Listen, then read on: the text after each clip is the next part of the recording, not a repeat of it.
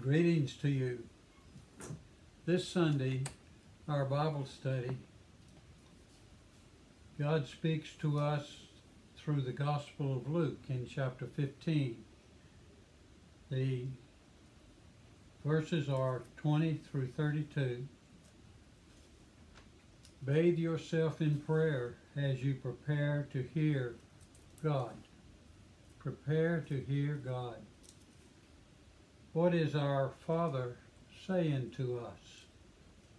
In my heart, this is what I hear my Father sharing from His Word.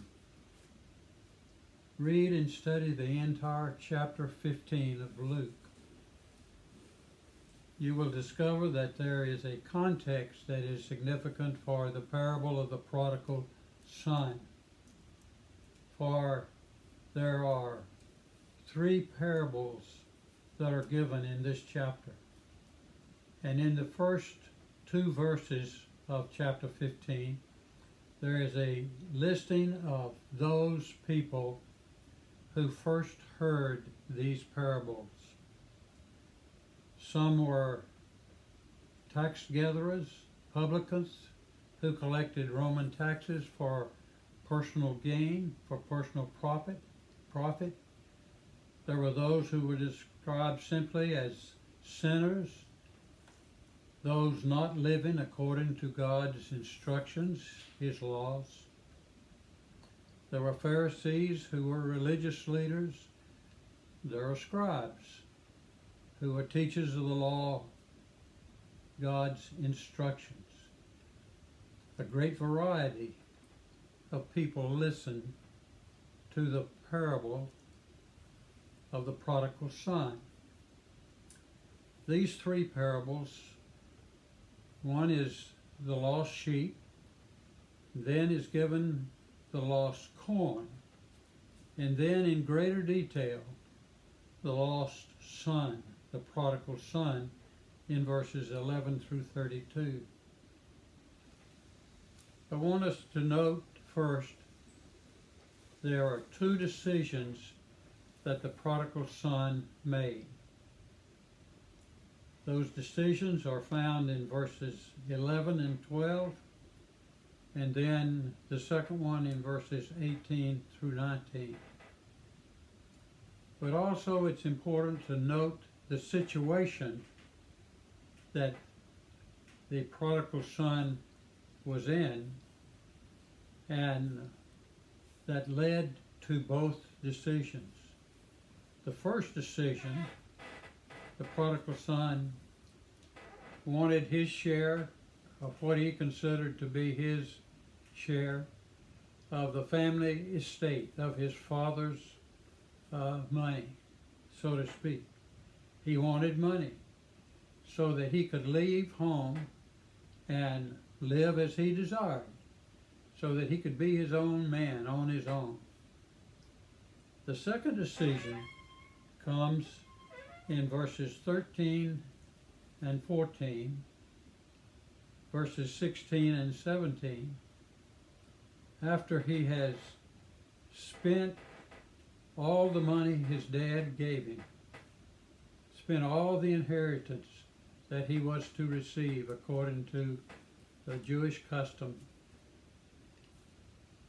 He had found himself, as a result of his loose living, his riotous living, he had spent all the money, and he was in need, in great need.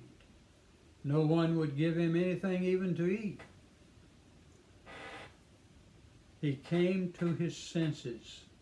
He came to himself. Or as one has written, he began to see things as they really were. Well, he was starving to death, is another way of describing it. He was in deep trouble.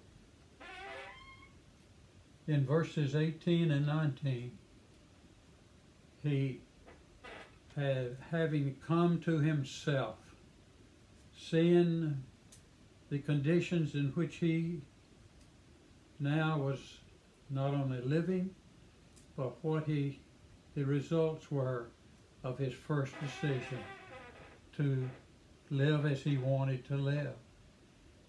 He acknowledged to himself, I have sinned. I am no longer worthy. He made the hard decision, used the hard word to say, the word sin.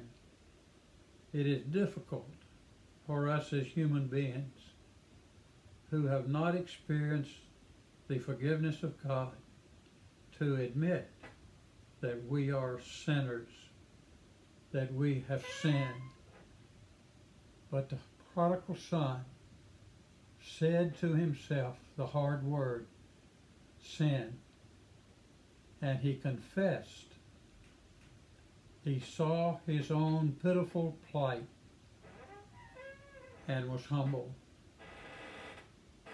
Now, we come to the core passage for today's Bible study, and it is verses 20 through 32. The question is, when the prodigal son came home, what happened when he arrived at home? He experienced a compassionate father. He experienced the compassionate father whom he had left, gone into a far country, and squandered all the inheritance that his dad had given him. But his father was a compassionate father.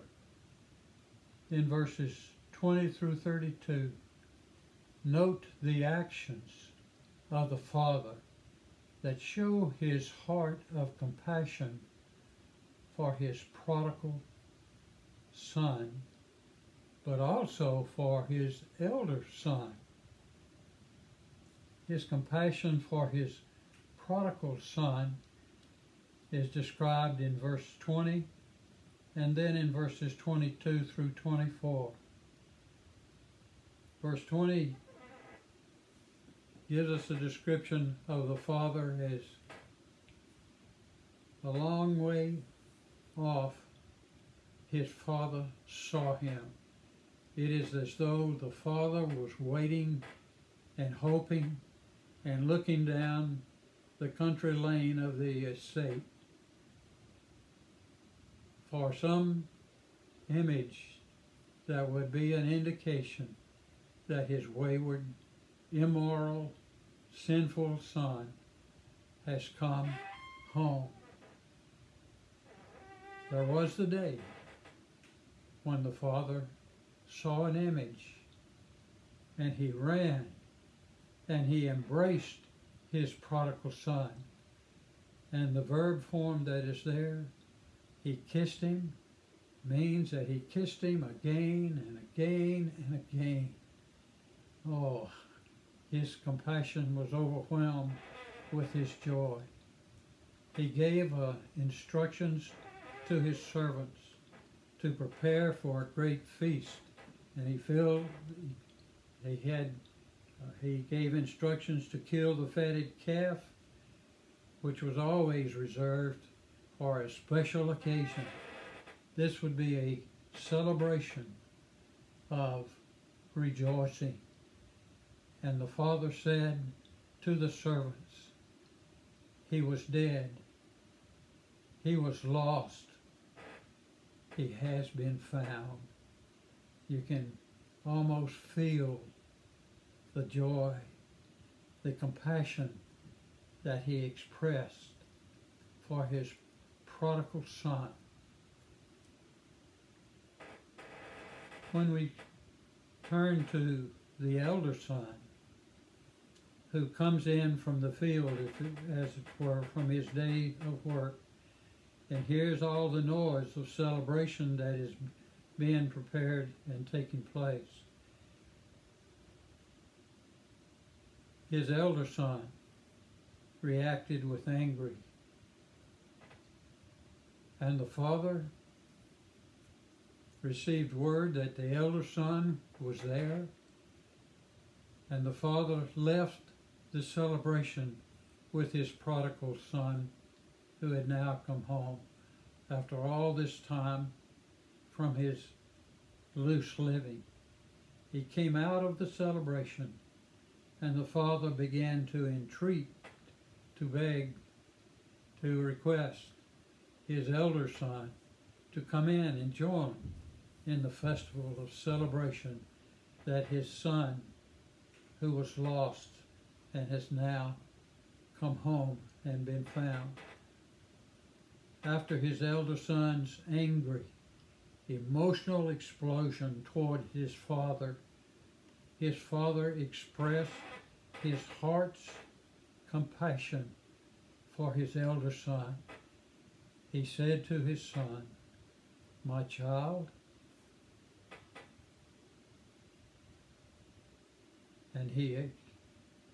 and my father, his father, expressed his compassion. "You have always been with me." Think about it. This one who had stayed home all those years while the younger son was doing his own thing. This son who had stayed home, been faithful to his dad and to his responsibilities. His father says to him, "My child, you have always been with me." Oh, there's no greater blessing than to be one who has come to realize in his own heart that God is with us. And as a result, we are always with our Father who is in heaven. You have always been with me. The central teaching of Jesus to every person, both historically, those who heard this parable for the first time, and for now. In this teaching of Jesus, I hear God saying, for those who were the first hearers of the parable, what I hear God saying through His Word is that the Father represents God. The sinning Son represents the tax collectors and the sinners who first heard it. They are given in verse 1 of the chapter. The elder son is like the grumbling Pharisees of verse 2. But the central teaching of Jesus is our Father who is in heaven has a compassionate heart for sinners, whomever they are, whatever they have done. I hear God saying also, this parable includes a warning against the unbrotherly attitude that exists so greatly in our country right now. But it assures us of God's compassion for us sinners and tells us that only when we sinners return to the Father's house do we really experience the joy of being a child of God. Two matters for you to consider. In the first two parables, a search was made for the sheep and the corn which were lost. The sheep and the corn are material things. In contrast to the parable of the prodigal son, the third parable of the chapter, the person is who came home, the prodigal son, is a human person. The rejoicing over the sheep and the corn were a celebration of joy for things that had been lost. But in the third parable, there is great rejoicing for a human being who was lost and has come home to the Father. No one searched for the lost son. Interesting. There were those who searched for the corn and the sheep, but there is no indication in the parable that anyone searched for the lost prodigal son. But the compassionate Father saw him while he was still a long way off from home, like our Heavenly Father sees us when we come to ourselves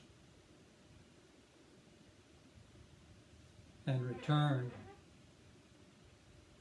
to our Father. What I hear God saying to me through this parable is this: our Father who is in heaven has a heart filled with compassion toward me, regardless of however I have sinned, wherever I have gone astray, and is longing for me to come to myself and return home. I hear God speaking more in my heart where He dwells than to my mind. I hear God saying, be whom you were created to be. Be our Father's Son, for you were created in the image of God, our compassionate Father. What do you, father or mother, say to your son or daughter when they call from a long ways off and ask, can the prodigal son come home? What do you say when your son calls and asks you, Father, Mother, can your prodigal son come home? I hear my compassionate Heavenly Father, whose goodness, whose love and forgiveness, whose care, joy, compassion have no limits at all, no limits at all, saying to me, go and be likewise. Be the same. Be compassionate as our Father is compassionate.